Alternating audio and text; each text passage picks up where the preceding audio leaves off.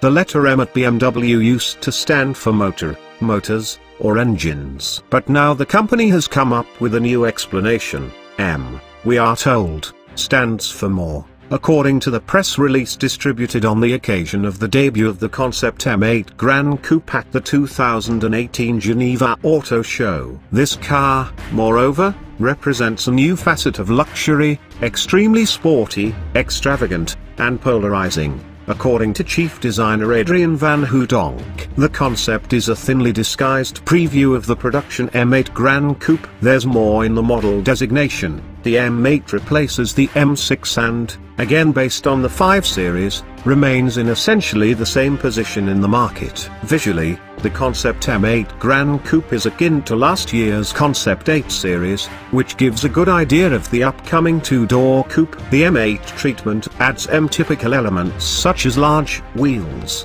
massive air intakes, widened fenders, a carbon fiber roof, a prominent spoiler, and 4 beefy exhaust pipes. A noteworthy detail is the roof, which keeps its Zagato-inspired indented center section.